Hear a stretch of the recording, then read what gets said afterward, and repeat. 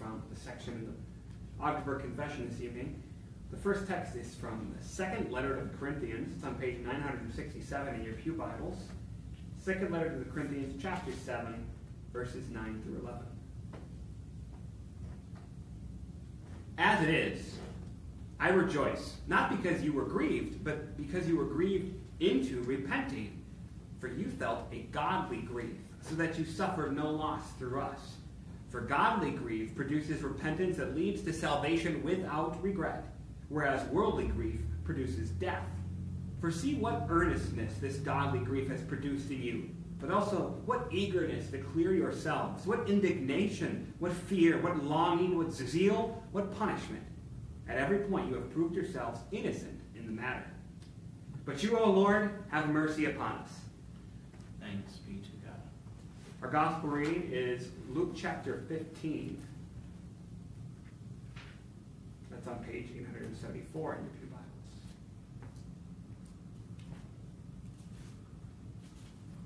You'll notice here that we have three parables, and they're fairly well known. The first two are quite short. Parable of the lost sheep, parable of the lost coin. The third, titled usually the parable of the prodigal son, could just as easily be titled a number of other things. The parable of the lost son. It continues that theme from the first two, but it's an expansion of the same themes that are present in the first two. It could also be entitled the parable of the prodigal father. It means to be loose. And as the son is loose with spending the money, the father is loose with his love for the son. And that's what the older son eventually scorns him for. Luke 15. Now the tax collectors and sinners were all drawing near to hear him. And the Pharisees and the scribes grumbled, saying, This man receives sinners and eats with them. So he told them this parable.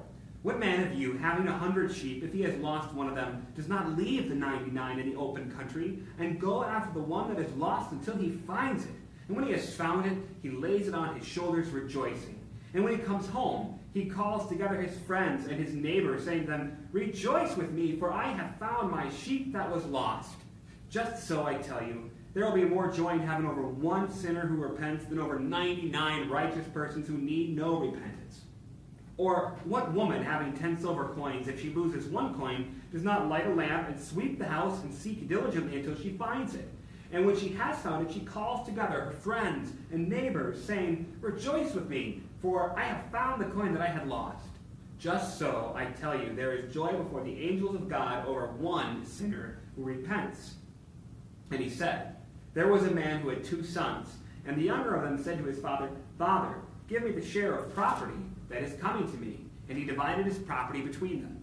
Not many days later, the younger son gathered all he had and took a journey into a far country. And there he squandered his property in reckless living. And when he had spent everything, a severe famine arose in that country and began to be in need. So he went and hired himself out to one of the citizens of that country and sent him into his fields to feed pigs. And he was longing to be fed with the pods the pigs ate, and no one gave him anything. But when he came to himself, he said, How many of my father's hired servants have more than enough bread, but I perish here with hunger? I will arise and go to my father, and I will say to him, Father, I have sinned against heaven and before you. I am no longer worthy to be called your son. Treat me as one of your hired servants. And he arose and came to his father. But while he was still a long way off, his father saw him and felt compassion and ran and embraced him and kissed him. And the son said to him, Father, I have sinned against heaven and before you. I am no longer worthy to be called your son. But the father said to his servants, Bring quickly the best robe and put it on him, and put a ring on his hand and shoes on his feet, and bring the fattened calf and kill it, and let us eat and celebrate.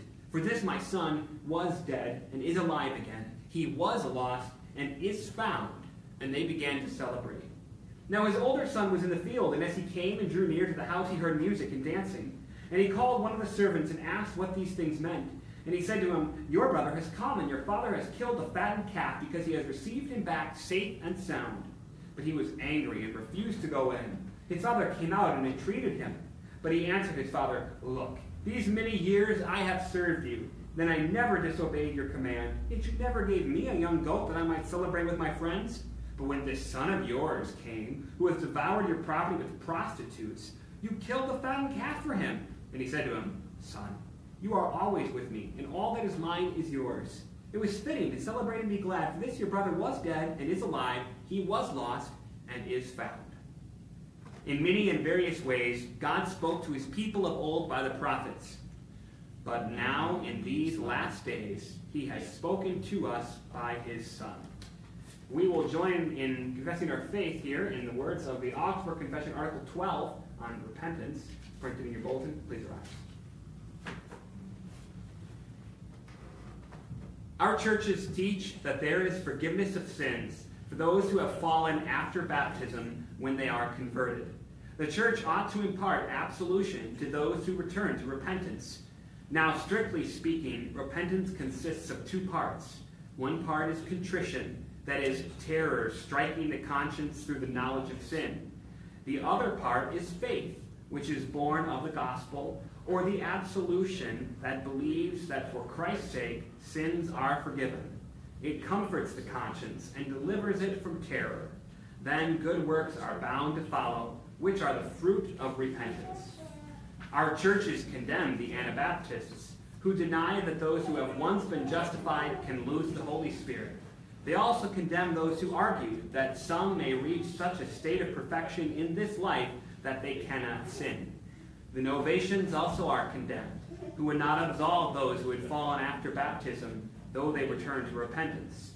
Our churches also reject those who do not teach that forgiveness of sins comes through faith, but command us to merit grace through satisfactions of our own. They also reject those who teach that it is necessary to perform works of satisfaction commanded by church law in order to remit eternal punishment or the punishment of purgatory. Please be seated.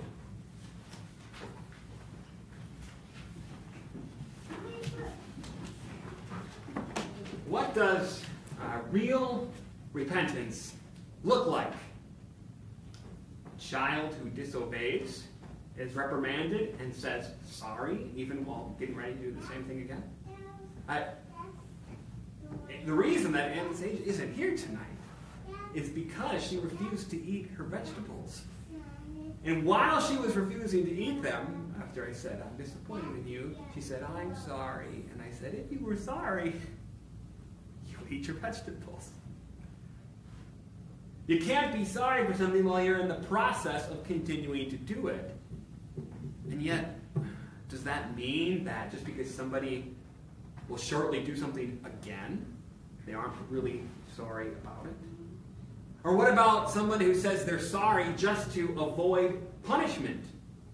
Can't always tell if that's the case, but that isn't true repentance either. Or what about if it's simply a mental exercise? Like just taking a catalog of all the ways that you fail to keep God's law and kind of listing them off. Is that repentance? Or does repentance have to show itself? If someone says they are sorry, should you wait for them to prove it until you forgive them? True repentance, according to Scripture, only has two parts, as we just confessed in the Augsburg Confession. The first is terror over sin. That's produced by the law. It's the godly grief that Paul talked about in our reading from 2 Corinthians. It's what the Ninevites displayed when Jonah came preaching, repent or in 40 days you're all going to be destroyed. And they were terrified, and they put on sackcloth and ashes, and they repented, and God relented. That terror that is produced by the law is a divine work. Man doesn't produce it on his own. We don't decide to be sorry for our sins. We don't decide to be in terror of God's judgment. God's law whips and scourges us to fear the consequences of sin and to weep over our failure to love God and to love our neighbor as we should. That's God's work. But it's still only the first part. It is not faith. Was not Judas greatly grieved when he saw what he had done and what was going to happen to Jesus? Yet he killed himself in despair. He lacked the second part of repentance, which is faith. As terror over sin is produced by the law, so faith in Christ is produced by the gospel. It is a word of sweet promise from the lips of the Savior, which cancels the punishments of the law and therefore removes the terror which the law produces, and remits the guilt of sin and therefore calms the conscience upset by what I have done. He says, Jesus says, peace to you. See, I have borne the punishment for you. All is well. Your sins are forgiven, and my righteousness is yours. And this is the great joy of our shepherd and of all of heaven. They long for sinners like you and me to repent, to be struck down by the law and to be raised up by the gospel. And that should be our joy too. And it's important to remember the way that we deal with one another and with our children. See, I think we have a tendency to demand outward proof. If you're really sorry, you'll do this. Sounds a little different when they're literally in the process of continuing to disobey you.